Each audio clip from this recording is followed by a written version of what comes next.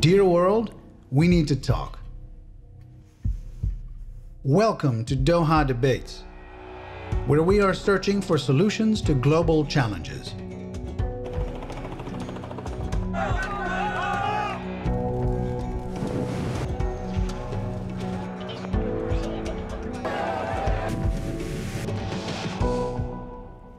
This is a debate among three speakers with differing opinions. They share a willingness to find common ground. First, we'll hear from each speaker individually. Then, we'll enter the Mejlis, a welcoming space for critical conversations and a traditional Arab consensus-building practice. Globalization in general is going through a major crisis. Globalization has been incredibly efficient and beneficial, and we need to make sure that it works for all. There are countries that are challenged by structural problems in their economy that make it very hard for them to participate in the global market. The fight in India is on against this sort of corporate takeover. We need to stop the anarchy of global supply chains that are basically leaving so many people working 80 hours a week and still destitute. Globalization is a fact. It is not a choice. What we've got to do is make it work. When you hear the word globalization, what comes to mind? Do you think of an interconnected world and greater prosperity for all? Or do you see the triumph of the neoliberal order and capitalism in all its forms? Is globalization the solution to the world's challenges, or is it a veil that masks the real problems? This is our debate. Please welcome your Doha Debates moderator, Ghida Fakhry.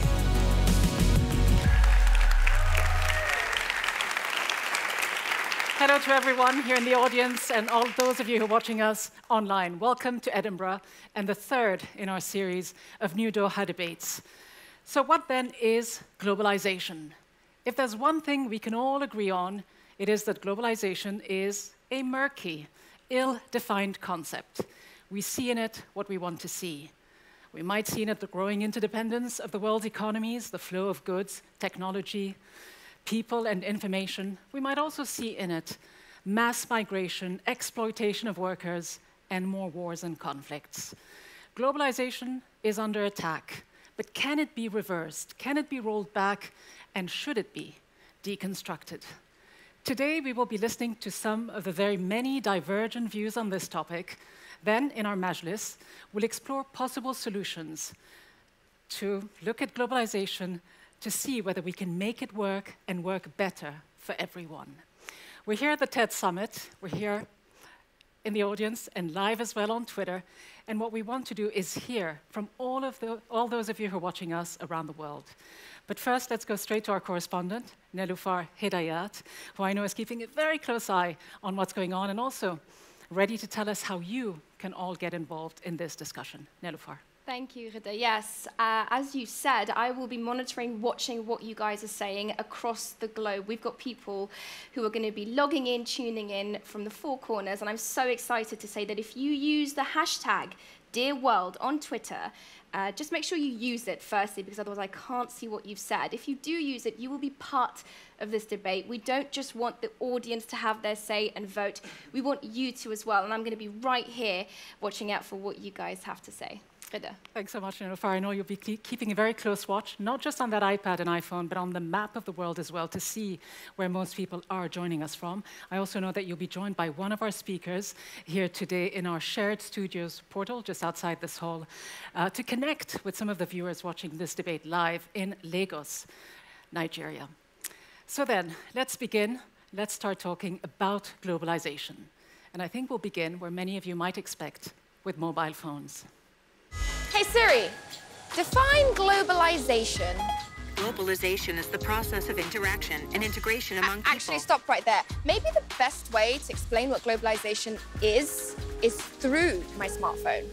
Globalization is the way in which businesses and other organizations operate and exert influence internationally. Take the phone in your pocket, for instance. There are 1 billion more active mobile connections than people on Earth, with 66% of the human population owning a cell phone.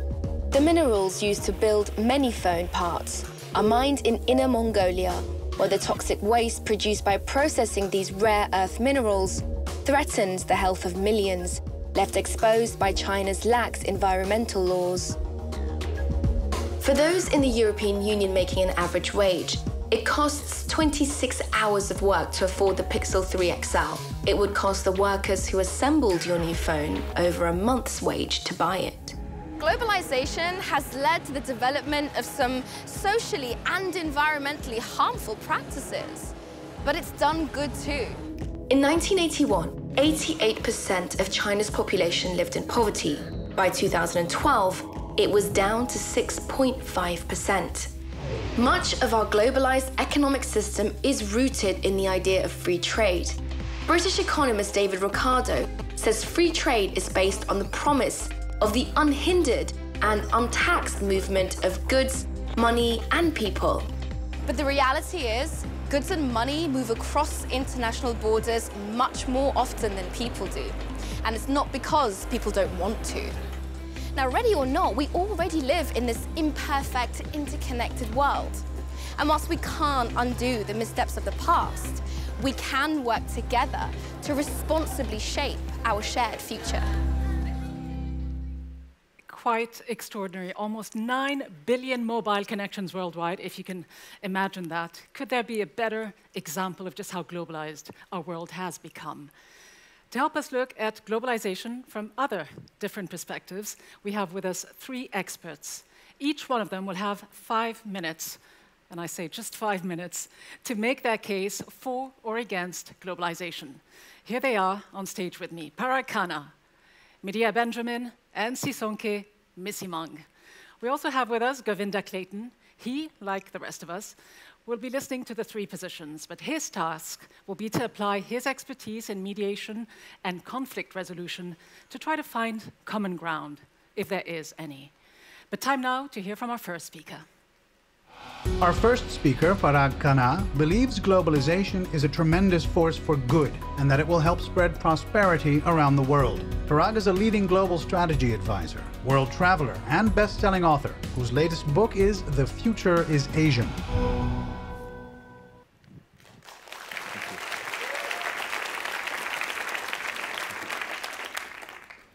The word globalization has only been around since the 1950s.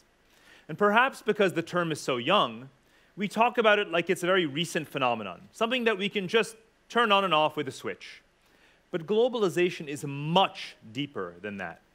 It began the day our ancestors began wandering across the continents 100,000 years ago, and has been expanding in lockstep with our dense networks of transportation, energy, and communications that connect all the continents, nations, cities, and communities of the world. Globalization has withstood every plague, every world war, the Crusades, and financial crises. And if you look at the continuous expansion in the flows of people, of goods, of capital, of data, you can only conclude that globalization is just getting warmed up. So let's not even begin to debate whether or not globalization is our future. Do you remember the so-called anti-globalization protests of the late 1990s and early 2000s? Back then, the protesters said that globalization makes the North-South divide worse. But the truth is that globalization has been the greatest force for reducing poverty for billions of people from Asia to Africa. The protesters were wrong, and they know it. That's why the protests stopped. In fact, these anti-movements, anti-capitalism, anti-technology, anti-globalization, they always lose. They represent not universalist humanism, but very parochial short-sightedness. The truth is that too little trade is a much bigger problem than unfair trade. Too little internet access is a much bigger problem than the digital divide. You cannot simply say, finance is evil, throw the bankers in jail, and ignore the fact that if it weren't for the global investors and asset managers who buy the bonds of developing countries, they would not have any money to invest in basic infrastructure. Let me take these 2 issues, finance, and infrastructure, just to remind everyone how much more globalization is about to get. China and other Asian countries are opening up their markets to greater foreign ownership. Trillions of dollars of Western savings will be flowing into them. Now look at infrastructure. The new Belt and Road Initiative is the largest coordinated infrastructure investment plan in human history. It's going to link more than 100 countries more closely together. It's fashionable to talk about global redistribution today. But if you really want global redistribution, then you should want much more such connectivity of economies and infrastructure. Globalization is our future. Let's get smart and let's make the most of it. Indeed, it turns out that the backlash that we talk about today is not really against globalization, but rather against the governments that have failed to manage it for the benefit of their societies. Look at the United Kingdom, United States, where citizens have experienced very little gain in median income since the financial crisis. Meanwhile, the vast majority of Asians, which is the majority of the world population, supports globalization precisely because their governments have been actively involved in steering it for their interests. As two World Bank economists recently wrote, inequality is a political choice. So don't blame globalization if your government fails to invest in worker retraining or in STEM education. Blame your leaders. Blame yourself. We do face crises that are the result, the consequence of poorly managed globalization. The environment is being unsustainably plundered. Human beings are being exploited. But the solution is to better regulate capitalism, to clean up our supply chains, not to end globalization. Let me be clear. There is no bad globalization. There is only badly managed globalization. If you want affordable education for the masses, then you want more books shipped across borders or mobile learning platforms translated into local languages. If you want farmers to survive the next volatile harvest, then you want them to get the newest high-yield seeds that require less water to be distributed or given to them. If you want to solve the economic crises of aging populations and high public debt, then you want more migration of workers to care for the elderly and to pay taxes. The solution to the negative consequences of globalization is always more globalization of the positive attributes of globalization. You want to allow the supply of money, of people, of technology, and ideas to reach the demand for money, people, technology, and ideas. So remember that globalization does not fail. We do. And if you don't get that balance right, if we don't get that balance right, that is not globalization's failure. That is our failure. Thank you.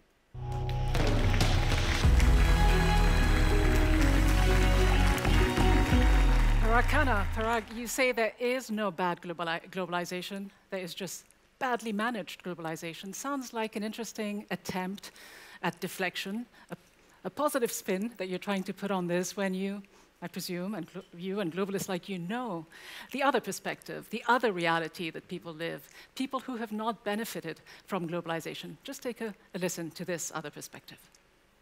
When you have 30, 40, 50, 60, 70% of people in different societies who feel as though the societies are working for somebody, but not them, you get very bad politics. People in certain parts of the country thinking everything is fine and not realizing that in very large swaths of the country, people don't feel like the future is raining on them. People who simply feel that they've been left behind. Are you ignoring this reality? And isn't the backlash that Anand is warning about what we are actually seeing today? The bad politics, as he calls it, the rise of the populists, the Boris Johnsons, the Donald Trumps, and so many other politicians around the world who have tapped quite successfully into this growing anger that people are directing toward the globalists, toward the elites. And what he's talking about and the leaders you just mentioned of the UK and the US are exactly the two countries that I mentioned in my remarks, countries where the governments have failed to harness the potential of globalization. Think about two countries, the United Kingdom and the United States, that over the past 200 years have been among the most powerful drivers, potent drivers of shaping globalization, that have actually benefited tremendously economically and in other ways, and yet their political decisions have resulted in that inequality, in that sense that the majority of the population has not benefited as well as it could. But other countries that are more new to globalization, that are recent entrants, the emerging markets, the Asian countries, where governments have been much more proactive. So he's right, badly, and he's agreeing with me. Hold on, but you seem to be suggesting that the politicians that we mentioned are the ones who are on the flip side, but they are actually the ones who are tapping into this anger, who are capitalizing on it. So quite the opposite of what you've just suggested. The question I have for you, though, is, although it might sound perfectly reasonable from a geostrategic, theoretical perspective to reason the way you do, from a human cost, when you look at globalization and the high inequality it's created, which you seem to suggest isn't all big of a deal, when you look at 26 billion, when you look at 26 billionaires around the world making as much as the bottom 3.8 billion people in this world, what do you say? Is that okay? That is also what globalization has delivered. Globalization has enabled it, but it's not globalization's fault. The interesting thing is when you want to scapegoat globalization, we have these commentaries where suddenly government disappears from the equation, right? It's this cabal of conspiratorial capitalists who have re-engineered and cheated the system so that they could benefit and everyone else would lose. And government comes in at the end as this knight in shining armor and it's always enlightened and democratic, to salvage and to re-regulate things. As you know, that's not the way the real world works. But it isn't just the government. You also have the corporations that are reaping all the benefits, that are making more in terms of revenues, the Googles, the Amazons, the Apples of this world, making more in their market cap, about $1 trillion, more than the entire GDP of every least developed countries and many of the developing countries. And therefore, here's what I would like to see. I would like everyone who blames globalization for something to substitute the word globalization with a proper noun. Name me the company, name me the leader, the government, the committee that made those terrible decisions to give those tax breaks, to let the wealthy off the hook, to not tax, to not regulate executive compensation. If you want to have a constructive conversation about globalization, blame the real culprits, because they are real people and organizations. That's what we'll try to do in the Majlis. But for now, thank you very much indeed. Parag Khanna. Our second speaker, Medea Benjamin, believes globalization is a force for corruption, abuse, and inequality, especially among lower-income nations and peoples.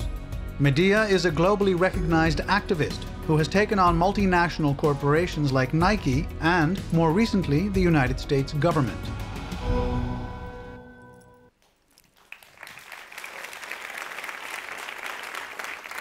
Hello.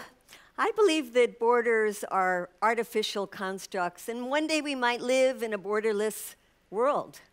In today's world, I appreciate collaboration and scientific breakthroughs like cancer treatments or climate mitigation. I also appreciate global institutions like the United Nations. And I love global collaboration in the arts, something that my organization, Code Pink, did just a couple of weeks ago when we borrowed the 20-foot version of this from you Brits to fly in the National Mall in Washington, D.C. when Donald Trump was giving his speech. But this is very different from globalization as an economic system, which has wreaked havoc around the world. Let me give you a few examples, and let's start with workers. Yes, it brings cheap goods to consumers, but at a tremendous cost to workers. Corporations move their factories around the world, always searching for the cheapest workers in places that don't have unions or where they can easily destroy those unions. I have visited Nike factories in Indonesia, where workers work 10 hours a day, 6 days a week, making 300 pairs of shoes a day, and they could never afford to buy one pair. Globalization has been disastrous for the environment.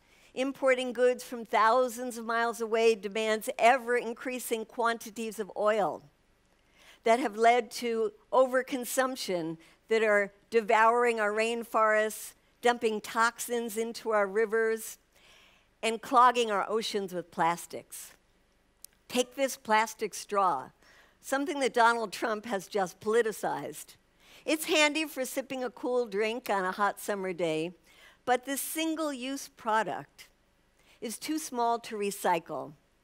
And it's symbolic of the 88 pounds of plastic per person per year that we produce, much of it for products like this straw that we could easily live without.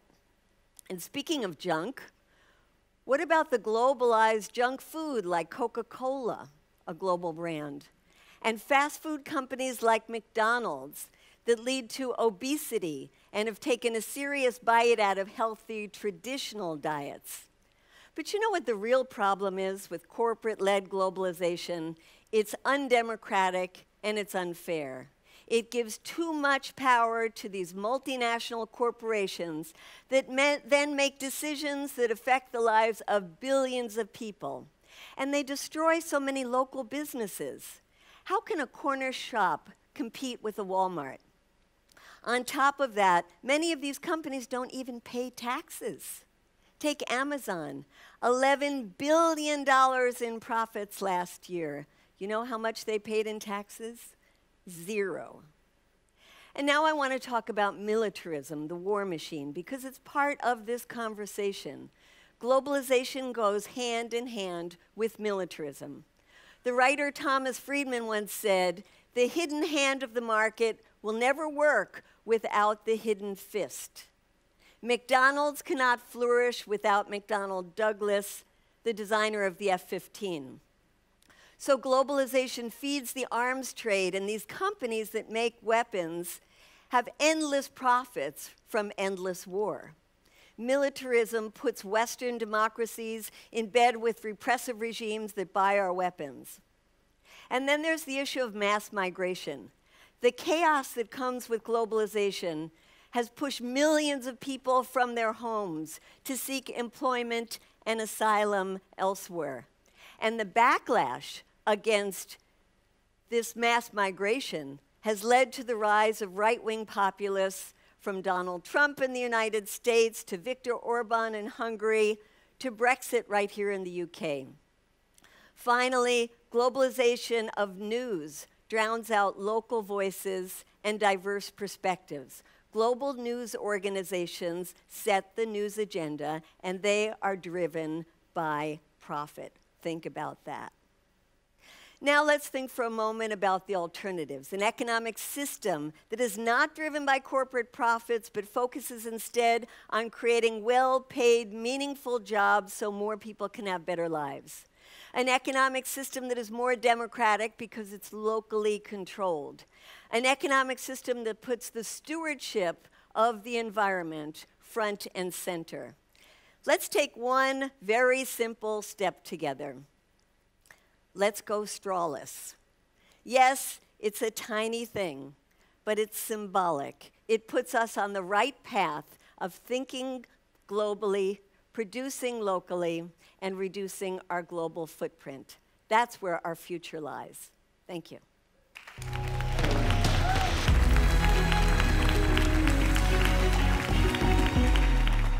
Medea, Benjamin, so you've been talking about so many issues, I think, that might resonate a lot with many people around the world. But you also said this. You said, we need to take back power, which sounded very similar to what I've been hearing those who voted for Brexit and Donald Trump say, the need to take on power. It seems to be there is some kind of convergence of interest between the right and the left in the United States and elsewhere. Is globalization, this broad concept, becoming too much of a convenient punching bag for those on the right and activists like you on the left who are simply blaming all of the world's ills and problems on globalization? I think people like Donald Trump got elected because of the negative effects of globalization. All of these towns in the United States that have had their manufacturing bases destroyed, where people can't find decent paying jobs. And he came in and said, you know, I'm going to create jobs, I'm going to take back our economy. And that's why people voted for him.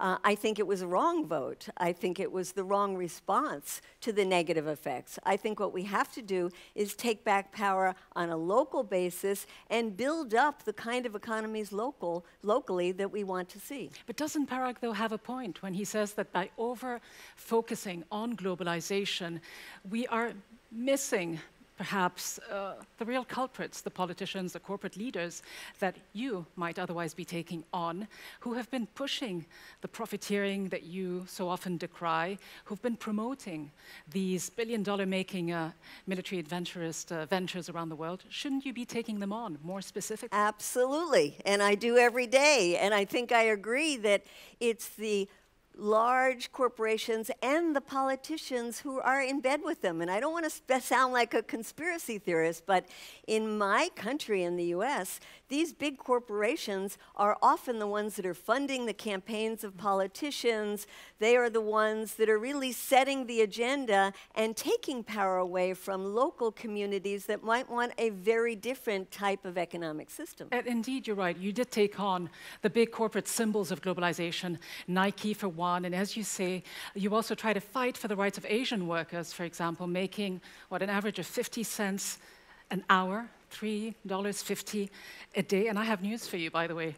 I think it was just yesterday, a pair of Nikes from the 1970s went under the hammer at an auction in New York, fetching about $450,000. But isn't that reality as well? Isn't this the free market? Well, it is, but it's the market that some of us want to change so that we have a system where it's not all about corporate profits and the corporations spending so much money on propaganda that even people from poor families will spend several $100s on a pair of shoes. It doesn't make a lot of sense, except that the corporate mindset has gotten into our own minds from the propaganda, from the corporate media. So yes, it's the reality, but I think that reality is something that we can and must change, especially from the environmental perspective if we want to have a planet several generations from now. Certainly a paradox, which we'll be diving more deeply into during the Majlis. For now, Medea, Benjamin, thank you very much. Thank you. Our final speaker, Sisonke Msimang, believes globalization can be both a force for good and a continuation of systemic inequality and injustice. Sisonke is a noted author and cultural observer whose primary concern is the intersection of race, gender, and power.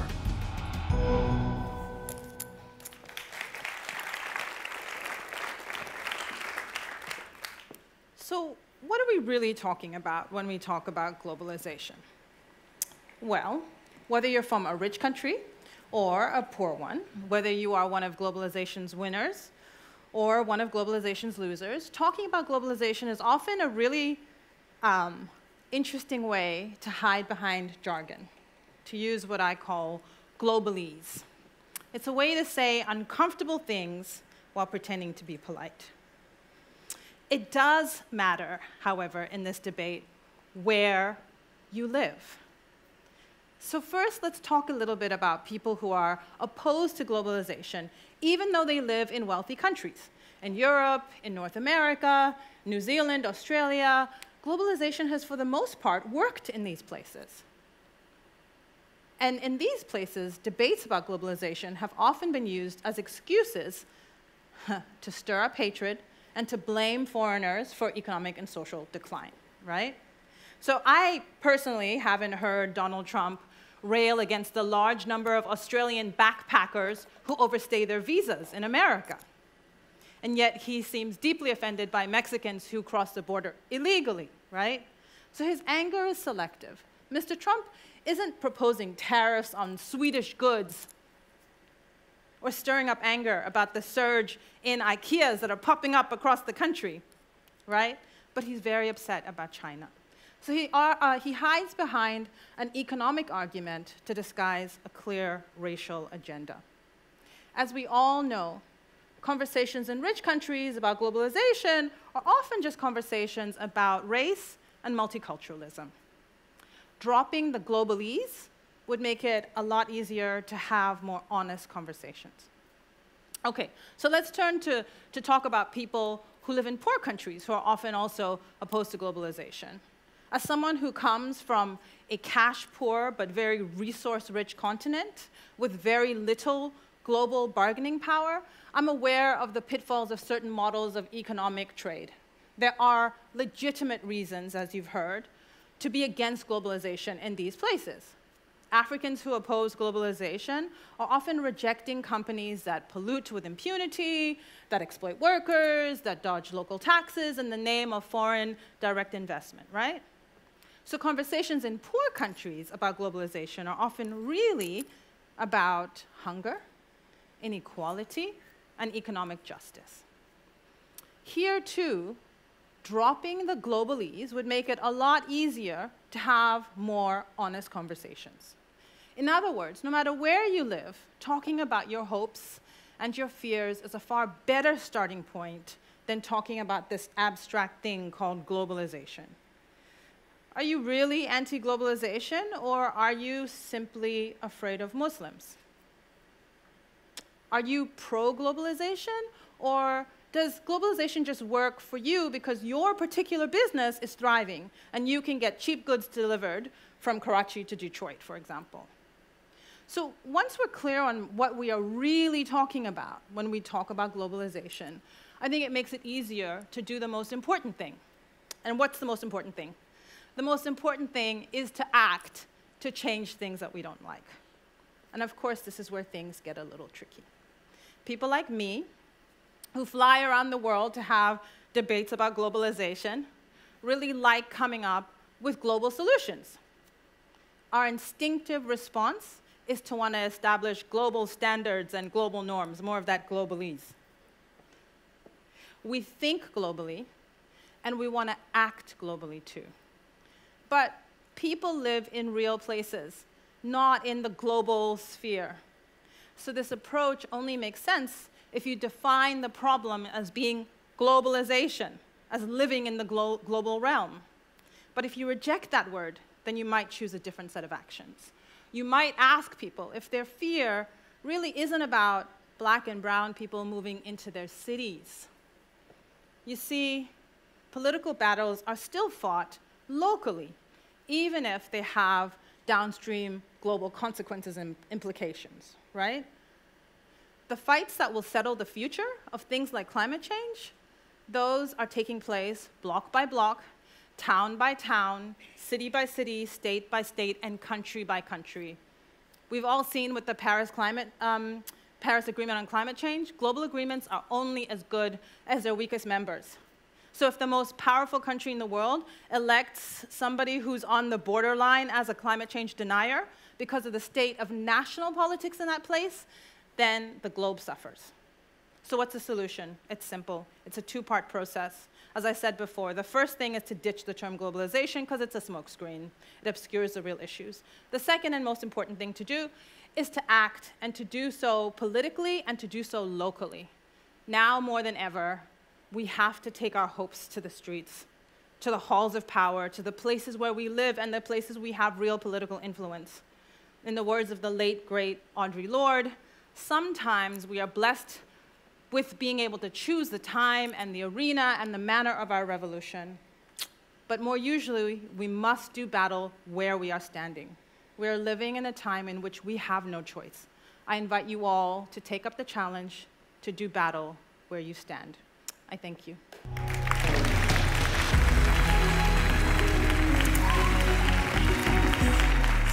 Sisonke, Msimang, a powerful call to arms, a call to action, to make sure that we don't allow globalization, as you say, to be this smokescreen that hides and obscures so many of the important things. You talk about revolution, and coming from a family of revolutionaries in South Africa, perhaps no surprise there. But when you say let's be specific and let's act at the individual level, let's be specific. Let's take the exactly specific example of, let's say, a farmer, a small-scale farmer in your native South Africa, in a remote farm, battling and competing against the large-scale industrial community, which is backed by all these powerful corporations, not to mention the government as well. How can a small-scale individual with very limited resources actually take on the big corporations and actually win? So I think the first thing I will say is that unfortunately none of my solutions, none of the things that we need to do, and they're clear, but none of those things are short-term.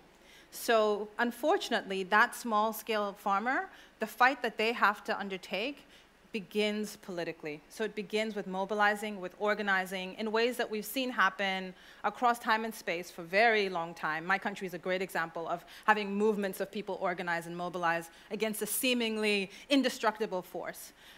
But it goes back to politics.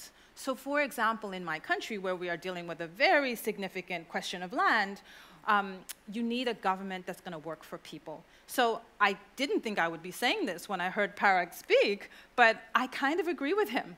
I think that there's a real role to be played with getting down to politics and to fighting at that level. Well, that's a good start. We're off to our consensus. Don't need to do very much within that to help us out. But all right, so you mentioned this, but there's also that glaring other issue that globalization brings to mind, and it is this increasing marginalization of entire communities, this invisibility that so many have to fight against. There's a specific example that I want to show you about. It's about someone trying, literally, to put his entire community on the map in Kibera, Kenya. Yeah, it makes me feel sad when an area is shown as a blank spot. It means there's no life in that area, but that's contrary to what is on the ground. People are living in that area, there are facilities that are in that area, and life is going on in that area.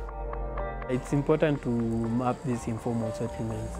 So the data acts like a tool to back up your argument. So when you're engaging the government or even different stakeholders, you're able to tell them this is the problem that we have in the community, and the map and the data is showing that. So an example of someone actually making a difference, taking matters into his own hand, Zach and his community. And just last night, I was trying to actually find this community on Google Earth, and I did. Because just up until about 10 years ago, it was, as he said, a blank spot. It did not exist. But so how difficult is that struggle? And how many Zachs are out there and people who simply don't make it the way he has? I think it's such a powerful example because it's an example that speaks to the fact that in many ways, the tool that you use is neutral. So Zach could have opted to use a different metric to get the same outcome. So it's not necessarily that anyone cares that much about Google identifying us or not on a map. It's about the fact that your absence there signifies a political insignificance, a political invisibility. So it's a great way in which you're using that as a metaphor for something that's far more important. So it's a very good example of how our tools may be neutral, but our actions are super important, and they always have to be political. A key word there, political, and we'll get to that, of course, in more detail. But for now, Sisonke Msimang, thank you so much indeed.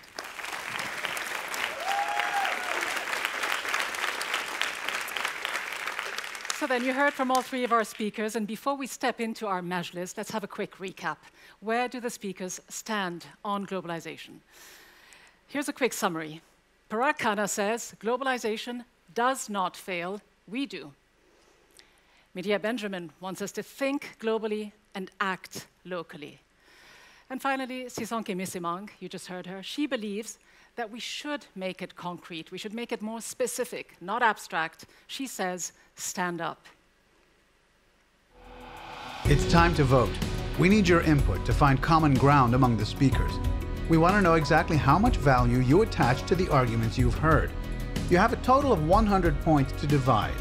You can divide them over 1, 2, or all 3 statements. To do so, simply assign points to the statements on a sliding scale. So then, time now to vote. I see everyone's phone is out. That's great. And as you're voting, you probably want to be thinking about, well, many things, but about the nuances and the different layers of every argument you just heard. You might agree with Parag that globalization is indeed the future, but you might also say and think that Sisonke has a good point, that a discussion on globalization is simply too abstract. We need to ditch the term, as she says. Or you might think that Medea has captured the ugly truth behind globalization. Now, of course, while you consider your options and while we tabulate the votes, we can go one more time to our correspondent, Nelufar, who is standing by. And so just give us a sense, Nelufar, what people around the world are thinking about this discussion. Absolutely, Ghida. Before I do that, I just want to quickly apologize to the people watching on Periscope and on Twitter. I know there have been a couple of technical faults, so if you have been watching and it's been freezing, it's live TV, I'm afraid. That's just how it's going to be sometimes, so I do apologize. Just remember that you can absolutely have your say, ask some really insightful and interesting questions, and make your comments online. Please use the hashtag #DearWorld in order to do that so that I can see your tweets and hopefully read some of them out. Now, I have to say, the debate is being had in the studio and our audience here is voting, but the conversation is global. I've got people here from Australia, from Afghanistan, from Gaza, Mexico, Sweden and Germany, all chiming in with their thoughts and opinions, some of which I am going to read in the next couple of minutes. But before I do, Twitter, Periscope, remember, you are part of this vote. Just log on to Twitter, make sure that you have the Doha Debates page up, click on the vote link and have your say. You can shape this conversation as much as anyone in our audience who are, I think, eagerly voting away, I think. Now, just to give you some of those trends, Ghida, we've got three main trends that I'm seeing appear. One about borders that Medea mentioned in her speech, connectivity and globalization, and also some pretty awesome one-liners that I've seen. I wanted to tell you what Mira in Gaza had to say. She said, people are suffering from the closure of borders. They can't travel freely. Everyone, she says, has the right to travel and choose where they live, so they can't be useful to the community they are part of. That community word keeps coming up, guys. I'd love to hear from you about that. And then we've got Khalid in Herat, Afghanistan, which is where I'm from, so I had to include that one. Khalid says, so in my community, after the globalization process, people have started seeking their rights, and women have also started to seek their rights and participate more, which I think is absolutely brilliant. A couple of tweets now, some brilliant one-liners. I've got one from Omar, who says, globalization is colonization. Akbar says globalization is a failed utopia, and a really thoughtful one from Reem in Qatar, who says, if we don't manage globalization and use it wisely, she says, to meet its potential, then we're going to stay at a disadvantage in a world that today is based mainly on globalization. So lots of really interesting thoughts and opinions. We're going to obviously have our majlis and hear what everyone else has to say. But remember, guys, use the hashtag #DearWorld to tell me what you think. And Ghida, just before I throw to you to give the results of the first of our two votes, just time to let you know that after the debate has been had in the studio, you guys watching on Periscope can absolutely join me in our shared studio portal, where we will be talking and deconstructing everything that's happened in here. So thank you, guys. Thanks very much, Nell, for that roundup. And as you say, I'm also hearing that the results are actually in, the results of that first vote. So let's have the results on the screens. Let's see whose position is the one that garnered the most of your votes. Both those of you here who are online, who are here in the audience, and those of you online.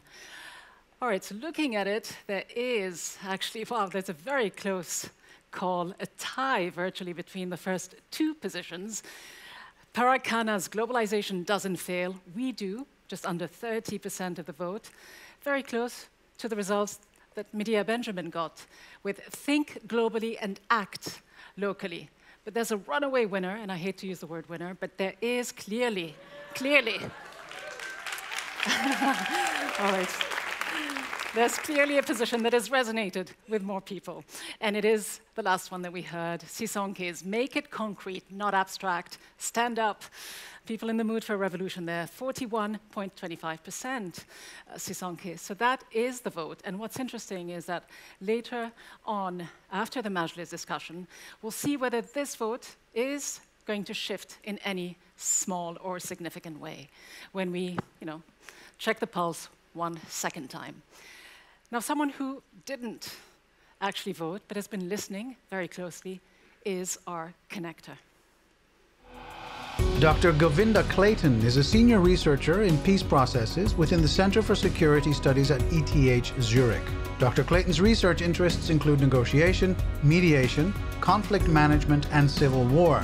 As our connector, Dr. Clayton will provide guidance on identifying common ground and steering towards bridge building and consensus. Govinda Clayton, please join me on stage. Hey guys. So, Govinda, you're here to help us find some common ground, some consensus, but what kind of consensus should we be looking for? And can we actually even think about forging consensus when, as you've heard, there are very deeply held and deeply entrenched views?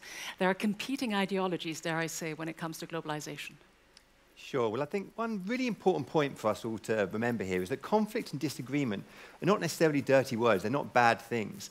In fact, conflict can be a really creative process that can promote internal and collective growth. It can lead to innovative solutions and more kind of creative outcomes. So I think we shouldn't be scared of conflict per se. Conflict only becomes a problem when it turns violent, which I'm hoping won't happen today, or leads to a kind of breakdown in communications.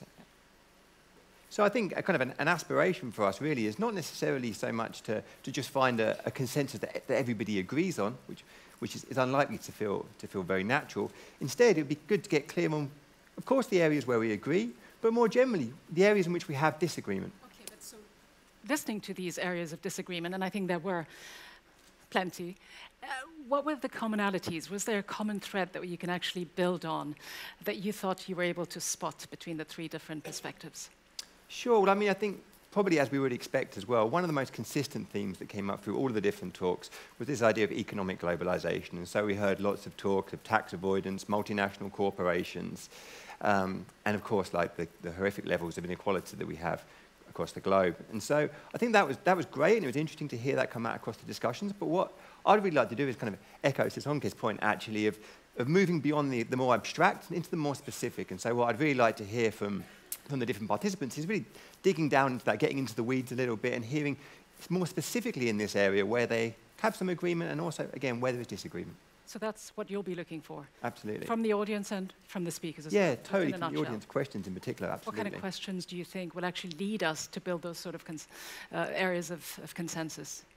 Sure, well, I think what would be, the type of questions we'd be looking for is, I mean, let's be really clear now, this is not an Oxford-style debate anymore. And I'm asking this more for the audience. Yeah, absolutely. So this isn't an Oxford-style debate anymore, so there's no more winners as we move into the Majlis. Okay, instead we're looking for more of a Doha-style debate. So what we're looking to create here is a discussion, like a difficult conversation that highlights the differences that we have, but at the same time draws out for everyone here and at home where the areas of commonality are, but also these important differences. A few tips can never harm. Thanks so much. Govinda Clayton. Thanks a lot. Welcome to the Majlis, a traditional Arab consensus-building practice. The focus of the Majlis is to welcome critical conversations and reach solutions. Ghida will encourage our speakers to bridge differences and find common ground. All right, so where should we begin? So, Parag Khanna, Medea Benjamin, Sisonke Msimang. Three very interesting perspectives. Let's see if we can find any common ground between the three of you. To you first, Medea. Parag says that inequality is a political choice. So he is urging all of us not to blame globalization. Does he have a point? Yes, but you get a lot of inequality when there is not enough space for mobilizing from the bottom up to create the kind of changes you need to happen. So oftentimes, I've seen around the world communities that are fighting for better pay, for better working conditions, and they're being crushed. And they're being crushed sometimes by corporate goons, sometimes crushed by government militias, sometimes a combination of the two, but I think it's the lack of ability for people to make the changes they want to see. Parag, do you agree with this? And do you agree with what Sisonke said earlier, that there is just a bit too much globalese being thrown around, that we should be more specific? Without a doubt. And to your point, Medea, it's absolutely correct that when you have this exploitation, what you've done well is to actually name the culprits. You said it is the corporate goons, it is the corrupt governments. So it's not helpful to simply, again, scapegoat globalization, this abstract term that means everything and nothing at the same time. What is it that is causing that government. It is not globalization that is exploiting those workers, right? It is actually those companies. And who allows those companies to get away with what they're doing? Why are they not doing what they're supposed to be doing, which is actually maximizing the welfare for their citizens? If I'm not mistaken, that's why we entrust governments to lead us, right? And so these governments are failing, and they're failing whether they're enabling this exploitation. But what's important is to point out that a lot of, when we talk rhetorically about globalization, we're really using I don't want to say antiquated model, but we're forgetting that there is so much more transparency in the world today, domestically and internationally. So for every example that you have of workers getting crushed, there's also governments and workers that are standing up and saying, wait a minute, we've seen this game before. We've seen colonialism before. We've seen corporate globalization from the 1960s and 70s and 80s. What we're going to do now in the 21st century is we're going to make sure that we benefit. So, for example, it's very easy, so just quickly, for people to say, China and Africa is just like the British East India Company, it's the new colonialism. Well, it's not. Because if you talk to African governments, African leaders, they're saying, we've seen this before. When the Chinese come in here, we're going to make sure, no, you can't just bring your workers, you have to hire locals. You can't just bring your things, you have to manufacture locally. In some countries, it's working. In others, it's not. But let me tell you something. In the 17th and 18th centuries, these societies didn't have that choice, and today they do. Well, let's pick on this very last point that you just made, and to you, Sisonke. I mean, a lot of obsession around the world is centered around China. As Parag just mentioned, it was the Europeans in the 19th century, the Americans in the 20th. Now it seems to be China's turn. Growing influence across the world, but on your continent specifically as well. But is China being unfairly picked on? Is it doing anything different from what the rest of the great powers have done, not just for decades, for centuries? I think there are some interesting similarities and interesting differences between the way the West has traditionally operated in Africa and the way that China in the last 15 to 20 years has operated. And I think there are definitely shifts in the way that African governments have begun to respond to China's conduct. So I think in the early years, you certainly had very heavy-handed tactics by China as they came in and essentially did what they wanted. And those relationships, I think, were very stilted. As a consequence of mobilizing and organizing at a very local level by civil society organizations, and I've done this work in Angola and in Zimbabwe, there has been a significant pushback by those governments against Chinese companies. But that hasn't happened simply because those governments have decided because of transparency. It's happened because they've been pushed politically and forced by local activists to ask much tougher questions. I do think that in general, the conduct of the Chinese in Africa and the conduct of the West in Africa is far too similar, unfortunately, far too exploitative. Medea, what do you think of this argument and the fact that many will point to the fact that Russia, China, and some others are often criticized by certainly the Western media because they are, quote unquote, not democracies, for some of the actions that they take? Are we too conditioned to accept actions taken by so-called democracies, the United States and others, when the end effect, the damage, might be even more egregious? Oh, absolutely. I mean, I think my government has done terrible things around the world, oftentimes pushed by big corporations. You can go back to the days of the 1953 in Iran when the people decided we want to take our oil and use it for ourselves, and the British and the UK said, no, you can't do that. We're going to overthrow your government. And look what we have today, a fight that we might be going into the next world war with Iran. We have examples of US companies that go in and destroy other people's agricultural systems, and then we try to stop the migration that comes to the United States as a result of that. So I think that there are some very egregious examples of global corporations that, especially at this time when people are sensitive to the environmental issues, I don't think we can afford as a planet to keep going on this kind of economic system that depends on things being produced and consumed from thousands and thousands of miles away. It just doesn't make any sense anymore if it ever did. Parag, how do you respond to Medea, for someone who's lived in the United States for many years, who now lives in Singapore? How do you look at these competing geostrategic dynamics?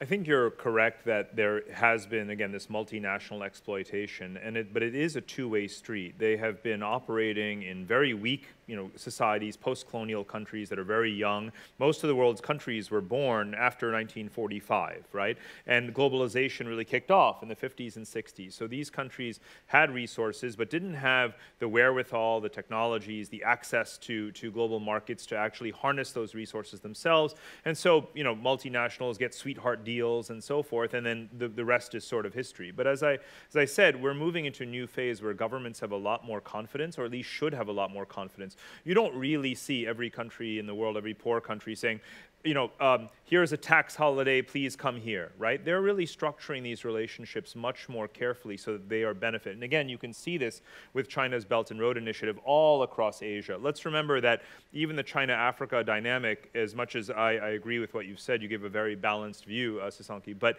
again, Asia is where the vast majority of the world population is. I spend most of my time traveling in the 45, 50 countries there, where I see every single country figuring out, calculating very precisely, how am I going to get the longer end of the stick in this deal with China rather than China getting it. That's what's really happening today. And that can be seen maybe as a more positive globalization that's a two-way street rather than the traditional dynamic of superpower comes, superpower exploits, superpower wins. Sisonke, how do you see it from a more local level? So again, in some of the work that we did in the Congo, and I admit that this is a dramatic example simply because the Congo is a country in crisis.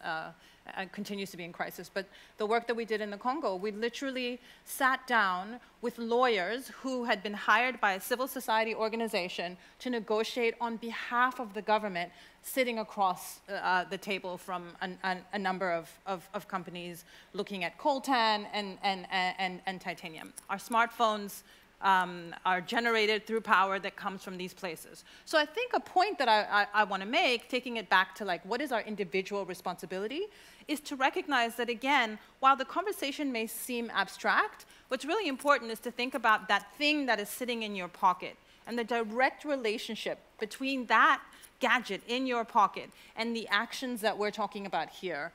The global power dynamic matters on a very personal, individual level. And so I definitely think that in some parts of the world and in some places, that very exploitative relationship continues to exist. And what's important about the fact that there are nuances, what's important about that is that we have, as Medea says, very little time. So we aren't having this conversation 50 years ago. We're actually having this conversation now with a finite amount of resources that's getting smaller and smaller. And so I think our tolerance for the mess-ups of capitalism has to be, we can't be as patient with capitalism and with inequality as I think we have been in the past.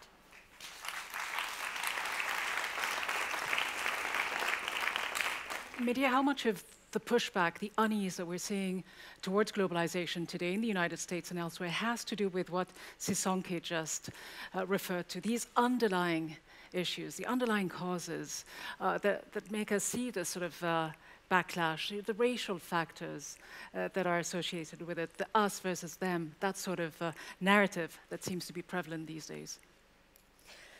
Yes, and I think that a lot of times when we're talking about the us versus them, we can be talking about repressive governments, corporations that work hand in glove with them, and people who are trying to get a fair shake, save their communities, stop the exploitation of mines, of oil companies, and so it really is a question to me of democracy and how do we democratize our societies in ways that we can see through this power dynamic that is so unfair right now and open up the space for local communities, for grassroots groups, for unions, for more people control of our economy. Parag. I want to emphasize again that especially when you're talking about the United States, you're talking about wealthy governments, rich countries, established institutions, democracy, rule of law, and so forth. They have so much more capability to do better for their people and they haven't used it. You said in your opening remarks that Donald Trump was elected, in some ways because of globalization. Let's be specific, right? Donald Trump was elected because the United States has spent less than 0.2% of its discretionary budget every year on what's called trade adjustment assistance, something that has existed since the 1960s and wealthy governments around the world have done. They've seen since the 1960s that jobs are being offshored, workers lose their jobs, they need new training. Now, where is the Donald Trump of Germany, of Korea? Why did Donald Trump, or his equivalents, if they existed, get elected in those countries? Well, in those countries, you spend 3 or 4% of GDP on retraining workers, right? And preparing them, transitioning to new jobs, upskilling them for better jobs than just making cars. Again, it was a political choice that the United States makes every year not to spend on worker retraining. And you can just go back, and I'm being as absolutely brutally specific as possible because you know exactly what district those workers are in who didn't get the retraining money, and the equivalent of that American worker in Switzerland or Germany or Korea or many other countries did get it. So choices were made, bad choices that affected people. And again, that is so domestic in origin. You should blame the domestic poorly decisions. You mentioned also in your remarks... So hold on. Yeah. So are people, Sisonke, blaming their leaders in a constructive way? You say there is something actually constructive, and I've read an article in which you said that citizen anger is actually a constructive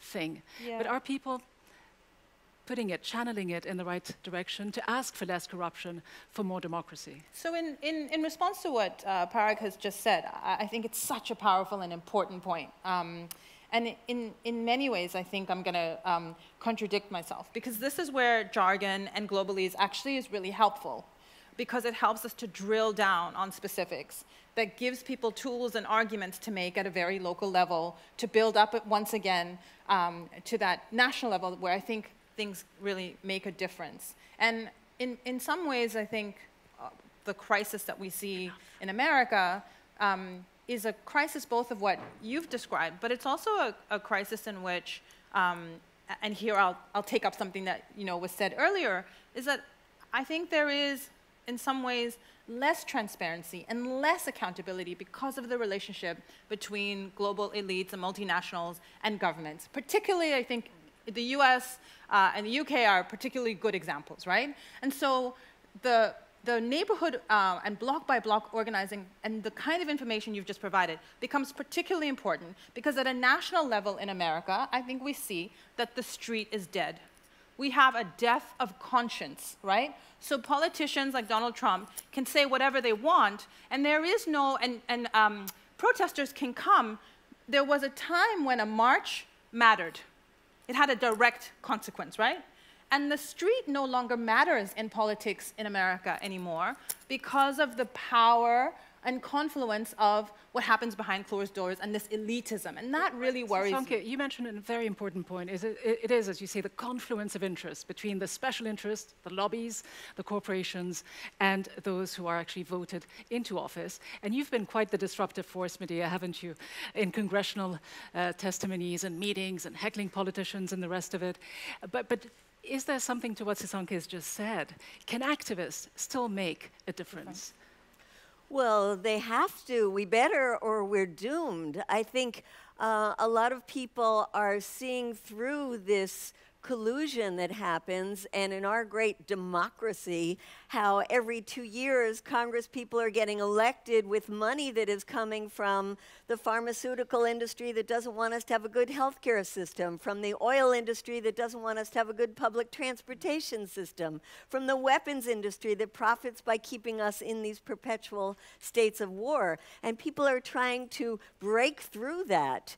And we have a couple of wonderful congresswomen right now who've managed to do that, and it's been so illuminating for so many people in our country to say, aha, here's people who managed to get to a position of power who are actually speaking a truth, and so have millions and millions of followers because people are very hungry to hear that kind of honesty coming from a perspective that's not bought and sold by big corporations. So someone who sings the praises of globalization, what do you think of what Medea just said? I think you're absolutely right that you want to have these democratic checks and balances. And again, but remember, it's not just authoritarian countries that are driving globalization. Your main culprit is democratic America, That's right? what I'm saying. So it's not even necessarily about whether it's a democratic state or an authoritarian state. It is the decision making, it's the collusion, it's who benefits the most. You mentioned in your remarks actually Amazon and Walmart. So you were talking about two American companies that are getting away with paying very little tax in America and not paying American workers a lot.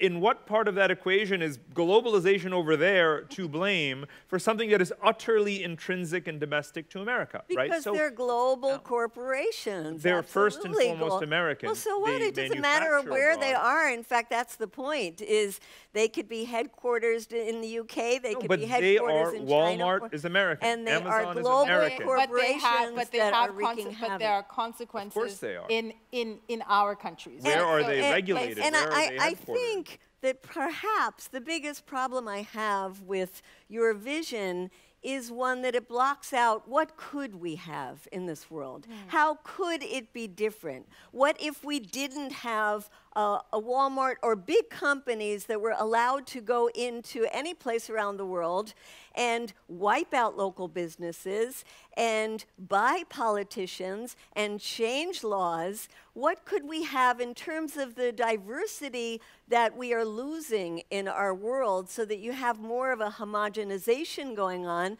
that's actually not good for the planet? So I would want people just to think creatively and think of all the different alternatives we could have if we didn't have major, huge corporations that are so powerful. Sisonke, is that the kind of honest discussion that you were talking about? It is, and part of why I struggle in these kinds of conversations is that I want to bridge this divide. I take this middle ground between a utopian ideal, because we can't wish away multinational corporations. I think we can regulate them better, but we can't wish them away. And at the same time, I worry about a view that suggests that we double down on globalization when we know that many things about it aren't working, right? So in your opening remarks, the point was, if globalization isn't working for everybody, let's just do more of it so that it works better for more people. And I'm not convinced that doing it more is the thing that will make it work for more people. Yeah. Well, I don't define globalization as multinational dominance. I went back 100,000 years, and I want to humanize it in the spirit of Medea's remarks. I talked about migration. How come in our conversation, globalization, that we should be talking more about the fact that 1 billion people per year now are empowered to cross borders more than ever before? $500 billion of remittances now flow back to the communities and homes and families to which those people came from to support them. That's globalization too. That's as human a face to globalization as you can possibly have. And that is every bit as much globalization as the fact that Walmart is able to produce cheap things in China. And I want to talk about that human dimension. The number of small companies, mom and pop shops, corner stores, SMEs, small and medium enterprises, that are able to participate in global supply chains thanks to the internet, e-commerce, the fact that it's cheaper than ever to communicate with buyers and sellers and actually create jobs for people all over the world. That is happening right now. That's globalization too. The fact that everyone knows the name Nike and everyone knows the name McDonald's and everyone knows the name Raytheon doesn't mean that they represent all globalization. When you're singling them out, I agree with you. I'm saying that you're only speaking about a very, very particular slice of globalization. It's a devastating one. It's an important one. It has more power than other aspects of globalization, but it is not the sum total of globalization. But I have to say, of migration, think of the millions and millions of people who are forced to leave their countries. And I want to give an example of 1994, when the North American Free Trade Agreement, NAFTA, went into effect. And farmers, small farmers throughout Mexico, were then competing with U.S. corporate farms subsidized subsidized by the US government and were not able to survive anymore and started flooding across the border into the US. That's the kind of example, I think, of globalization that shows the negative side, the personal side, the destruction of so many beautiful local communities, forcing people to go to another country they didn't want to come to. The good and the bad side of globalization. Hold your thoughts for just a moment while I go back to our connector, Govinda Clayton, sitting there in the front row. And Govinda, just to get your take on what you've been hearing here, quite an engaged, dynamic conversation between our speakers, very deep layers of agreement and disagreement. What do you make of it so far? Great discussion so far. So, I mean, we could certainly see that everyone was really making an effort to find some consensus in the beginnings of the Majlis, and so it was great to hear some points in particular with regards to obviously the problems of inequality, but also the need for some engagement with different forms of democratic governance. But I think for me the most interesting part is what we've just seen at the end here, which is that as we started to move into talking more specifically about different solutions, the conversation shifted a little bit and we fell back into the problem of globalization being a multifaceted concept and people starting to speak past rather than to each other. So I'd kind of encourage the speakers to, as much as possible, to stay on the same topic so that we can kind of dig a bit deeper and hear a little bit more the source of the disagreement rather than kind of moving around to the different aspects of globalization. So we heard the message loud and clear. Let's stay on topic. We'll try to do this when we get back. But before then, I just want us to get back to our phones and engage in our second round of voting to see whether this discussion so far has actually swayed anyone around the room and around the world, if it has changed any of your opinions. Let's go then to our second round of voting.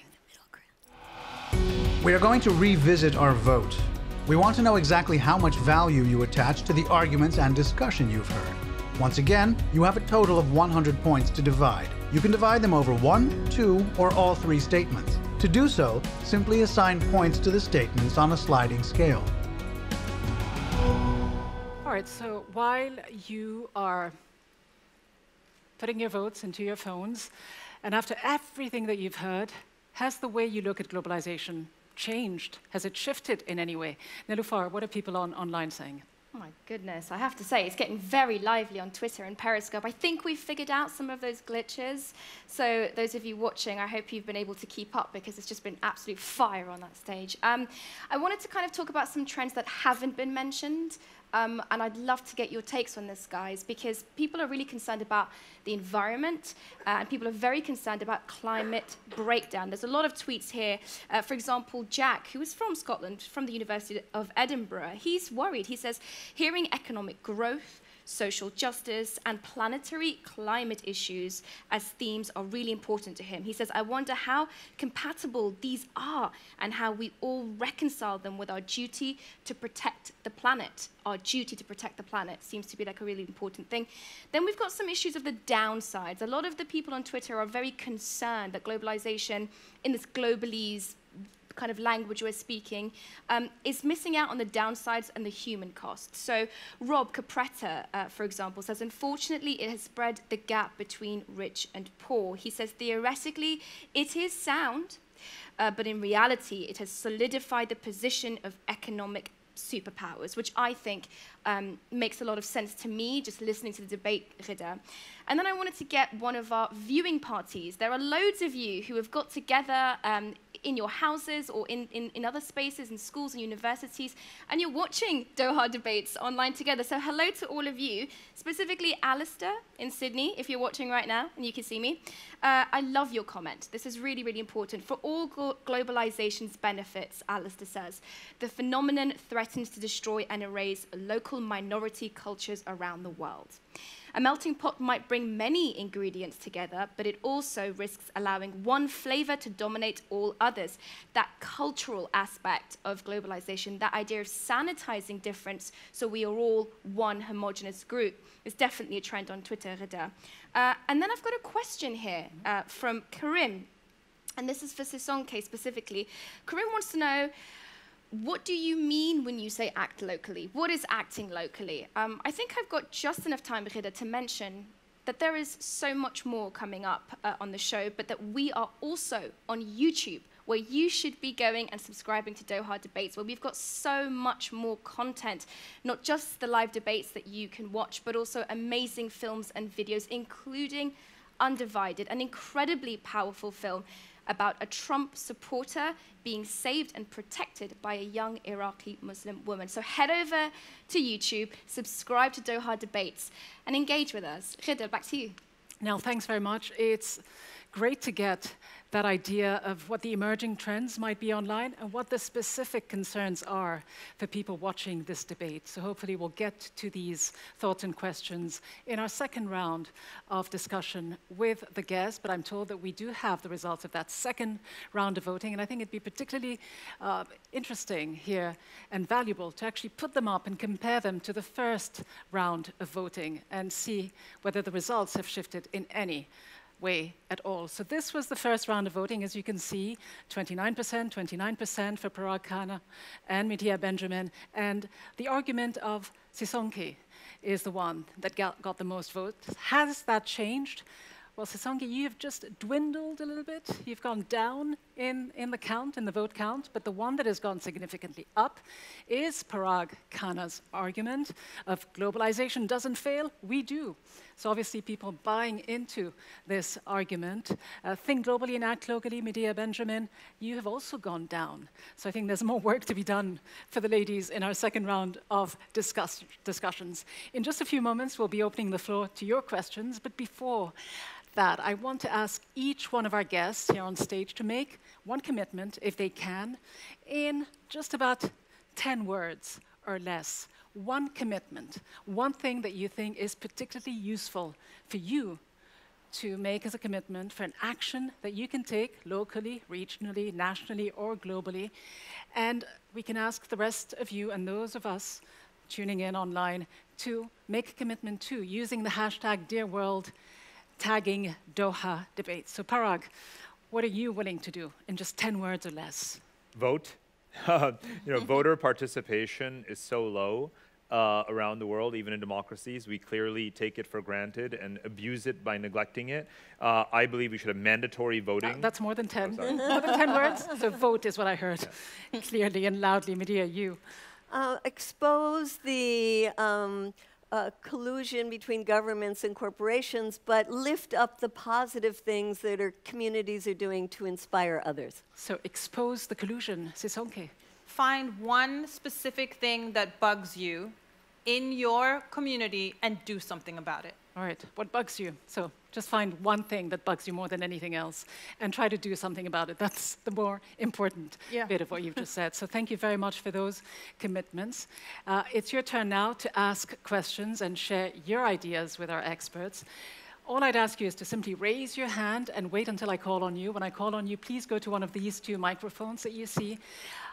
Do introduce yourselves ever so briefly. And, of course, make your questions short, but make them tough. So, who have we got? Right there on the left, to you, sir. Hello, and thanks for this debate. I'm Patrick Binns from Seattle, Washington, and I'm opensourcesoil.net. The question I would raise is that globalization is both a positive phenomena in terms that we see we're cohabitants of a fragile planet, and we really have a lot in common. But I also see that globalization is a driver of hyper-specialization, and it reduces the degree to which our countries, our regions, our watersheds are able to be self-sufficient, whether it's in food and other things. And I'd be interested in hearing your comments on how do we find the right balance between leveraging all the positives of globalization, but not forgetting that it's not just goods, it's jobs and livelihoods that we want to support. Thank you very much for that question, Sisonke. Finding the right balance between the positives and negatives of globalization. Yeah, again, it sounds really boring, but it comes down to political leadership once again, because the answer to so many of things that have spun out of control is sound policy and good regulation. And in many ways, what we've seen is a couple of decades of unchecked regulation, of companies being able to do whatever they want, of poverty, deepening, of inequality widening, when there are very clear and specific and tested policy mechanisms to deal with those things. So the systemic failures are happening, and there's very little leadership in how you address those. And so it has to come back down to politics. It has to come back down to this issue of voting for the right people, for choosing the right leaders. I can't get around it. I know it's a generic response, but it is genuinely what I believe. Parag, for you, what is the right balance? Sure, two specific answers. One is that globalization is not some virtuous end in itself, right? It's something that is useful in the right way at the right time, right? Every government, every society should have the right to say, and does have the right to say, we're not going to outsource all of our production of things to other countries. We have a right, we have a desire to maintain certain industries or jobs so that all of our people are employed. That's our number one priority, right? That's what a democratic or an undemocratic society, what a government that cares about its people should be thinking. The other is how we price things, right? If you had to put a price on how much water it takes to make that avocado and ship it all the way from wherever to Australia, it would cost a lot more, right? And we need to think about this sort of holistic accounting so that globalization, the price of globalization, is paid either by the producers, the consumers, or both. And then that will have an effect of people saying, hold on, why don't we do more of it here? What is the need to globalize everything? Medea, I saw you nodding in agreement with Parag. Absolutely. I love what you said. I think both in terms of being able to make your own decisions as a community or a country of how much emphasis you want to give to local production, and also totally agree with you in terms of the real costs of something. And can I just ask the audience to raise your hand if you prefer to eat locally? So look, we have a lot of consensus in this audience that produce locally tastes better, it's better for the environment, and it tends to be healthier. Better than junk food, as you say, Medea. So let's go to another question. Let's take one on this side of the aisle. Go ahead. Good afternoon. My name is Kareem Abulnaga. I'm from Queens, New York. I'm an education entrepreneur and a TED Fellow. What role do the political constructs and social frameworks like capitalism, communism, socialism, or democracies play in how we speak across borders when we talk about globalization? Great question. Who wants to take this one? Sisonke. No. Okay. I don't want to go first. I think I want to answer it, but not first. Question. So what do we make of these models, economic models? It's been so interesting, to hear the growing usage of this phrase, millennial socialism in the United States, and Bernie Sanders saying he's a democratic socialist, and it's just incredible how even within Western civilization across the Atlantic, societies that are supposed to be well versed in each other's discourses and politics, what the most progressive American politicians are basically saying with this terminology that they're fumbling with is they want to be more European. In Europe, it's called social democracy. It's been around for generations. And so I find it really paradoxical, strange, that we have to, that at least in America, they're fumbling around, to come up with words to describe what Europe has had for decades. And I think that's a testament, obviously, to what many European societies have done a good job of achieving and are struggling to maintain. Sisonke, just a variation on this, though. Can we ever get to that equality that you were mentioning, that we all strive towards, if still the US dollar is what leads us, if capitalism is the way of the world? Should there be an alternative? Yes. I would not be true to my revolutionary roots if I didn't answer yes. However, I live in the real world in which it's hard to imagine differently. And in some ways, that question gets us to this point about imagination, which Medea raised earlier. So I think beyond the labels and I think many of the frameworks that we have constructed, whether we talk about communism, socialism, or capitalism, those words are in some ways insufficient because they represent ideological positions that have existed for far too long and don't account sufficiently for the moment we stand in right now. Sisonke, let me interrupt you there if I can. I'm being told no more questions, but let's take a quick questions and let's have you all address it and give us your final thoughts as we try to wrap this discussion up.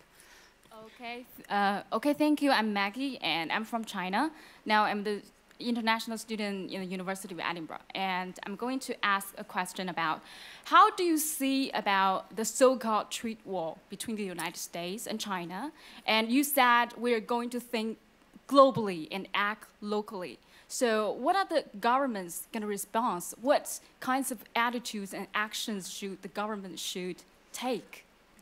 All right, thank you. So as you think of this, of an answer to this question, can I also ask you for your final thoughts? What is the best way forward?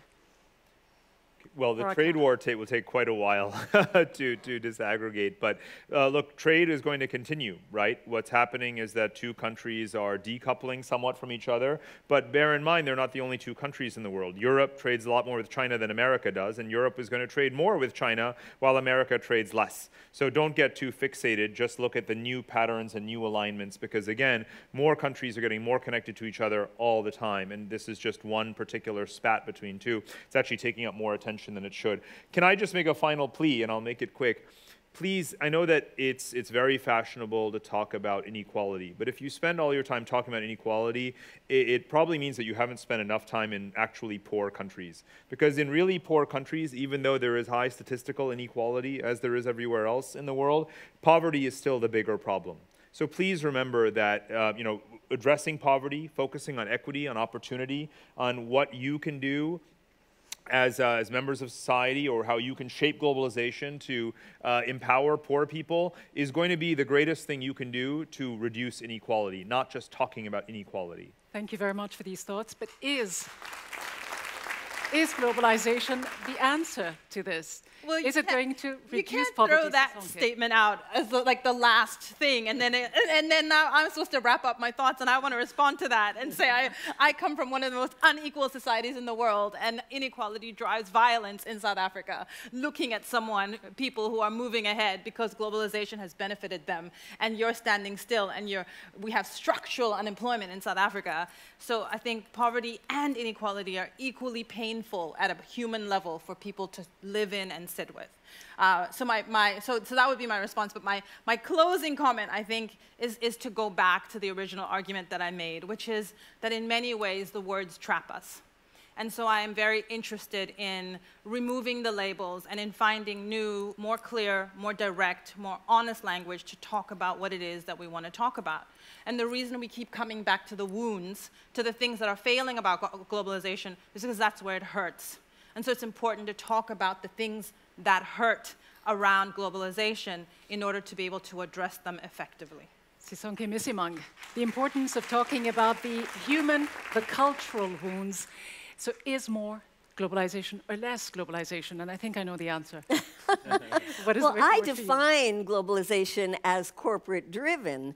And there's another concept, which is international solidarity, internationalism. I think that's what we need, which is, as a planet, we all work to support people in wherever they're living to have greater democracy, greater say about their lives, an economic system that cares about poor people more, that wants to make sure that people have the human rights, which include right to health care, right to an education, as well as the freedoms of expression and those other kinds of rights. And I think the only way we're going to get that is if we do more empowerment of local communities and more regulation of global corporations.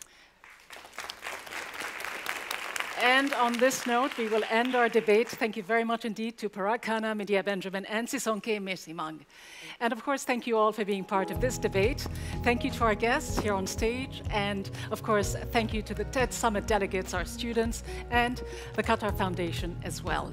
Let's continue this conversation on Twitter. Follow us on Instagram and YouTube, and learn more about globalization and all of our season's other great topics. Go to www.dohadebates.com to see all of our films that have been produced on this and other important issues. Let's all make a commitment now, using the hashtag #DearWorld at Doha Debates. Thank you all very much indeed for being part of this discussion. From me, Ghida Fakhry, and the entire team, thanks for watching, and do join us again for our next debate, which will take place in Cape Town in South Africa on September 10th, where we will be addressing another crucial issue, which is water scarcity. But from all of us here, for now, thanks very much for watching.